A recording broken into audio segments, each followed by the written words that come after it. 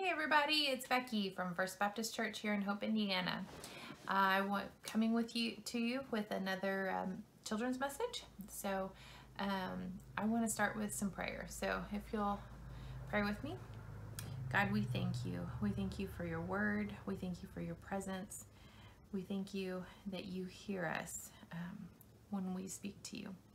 Just ask you open our minds and open our hearts that we may hear your word, and we will know what it is that you have for us to learn and to grow closer to you. In your name we pray. Amen. All right, guys. So I want to start and read from my Bible. I brought my Bible with me. If you've got yours, you can open it to Psalm 91. We're just going to look at the last 3 verses today of Psalm 91. So we're going to start with verse 14. But before I started, I really wanted to point out that I believe that God gave us this book, that the Bible is God's holy word, and that every word in the Bible is true. I just thought that was really important to share with you this week. So I wanted to start with that. And then I wanted to read the verses we're going to look at today.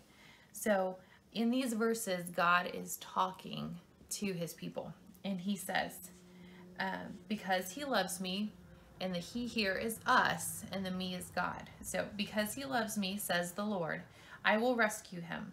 I will protect him, for he acknowledges my name. He will call on me, and I will answer him. I will be with him in trouble. I will deliver him and honor him. With long life, I will satisfy him and show him my salvation. So when you're looking there, it's talking about how God wants to be with us, right? And so as I was thinking about that, and I was thinking about the news that we've heard lately about school being e-learning for the rest of the semester, and they're extending the time that parents are, some parents are not going back to work, or extending the time when some parents have to be separated from their kids, and they're extending that time where we aren't meeting at church, and it just seems like a lot of separation. And for me, that was hard this week because I'm a hugger. I love hugs. I love giving hugs. I love receiving hugs. And this continued separation for me was sad. And maybe you're feeling that way too. Maybe you're a hugger, or maybe you're not a hugger, but there's just a few friends that you really miss seeing. Maybe you miss your teacher. Maybe you haven't been able to see your grandparents as much, and you just have to talk to them on the phone and Skype. Or maybe you've been doing some porch visits where you talk to someone from a distance, and you kind of wave and you do your air hugs. It's not the same, is it? It's just not the same, and that's hard. But I want you to think about something else. You think about how much you love your mom and dad, and how much you love your grandparents and your friends and your teachers and your neighbors. And if you were to add all of that up together, all of that love, God loves you more than all of it. He loves you so much, and he wants to give you a hug. And he is waiting for you. He's waiting for you with wide open arms, for you to run and spend time with him and just soak up his presence. And you may be asking, really? Why? Why does God love me this much? Well, I'll tell you, if you read in the very beginning, in Genesis, it's the very first book of the Bible.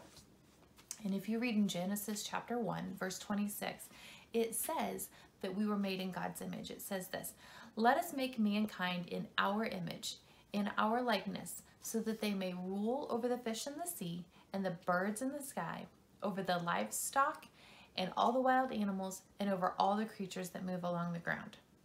Now, we were made in the image of God, That means when it says our there, it means we were made in the image of God the Father, God the Son, and God the Holy Spirit. Yep, all three. There are so many wonderful words that describe God. And I've made a few of them here, if you see. And I'm going to talk about this just a little bit more at the end. But there's so many characteristics that show how God loves us and how we can show God's love to other people. And so if we are remembering those words in Genesis, we were made to commune with God. We were made to spend time with God. So when we commune, we fellowship. We eat together and we talk together. We spend time with one another. And when Adam and Eve were first created in Genesis in the Garden of Eden, God spent time with them. He walked with them there. So if we flip over to chapter 3, verse 8, it says, the man and his wife, it's Adam and Eve, heard the sound of the Lord God as he was walking in the garden in the cool of the day. So God spent time in the Garden of Eden with Adam and Eve. And he wants to spend that time with us too. He's always there. He's always present with us. And we can take him with us when we ride bikes, when we work in the garden, when we're doing e-learning, when we're cooking dinner, all that. When we're writing cards to friends, all that. God is with us. And we can talk to him about things that we're happy about or things that we're angry about. Because God really just wants to spend time with us.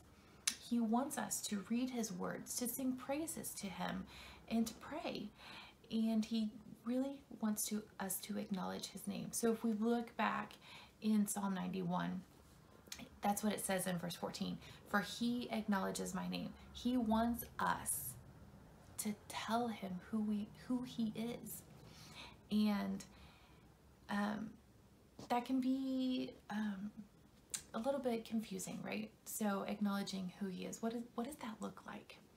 So basically it's three things, right? You can read your Bible. So if you have a Bible at home, fantastic. Spend time in it, because you're going to learn more about who God is and what his plan is by reading the Bible. And if you don't have one, please let me know. I'm going to have my email at the end of the video, and you can email me and I will find a way to get you a Bible. Another opportunity is to go on apps. Again, I'll have this listed at the end, but there are some really good apps out there where you can access the Bible on a smartphone or a tablet. So if you have those, you can go in there, and there's even kids' Bibles. There's a really cool app from YouVersion where it has interactive Bible stories for kids, and they're fantastic. So it doesn't matter where you start, just start somewhere and spend time in God's Word, learning about who he is and his plan for creation, meaning us.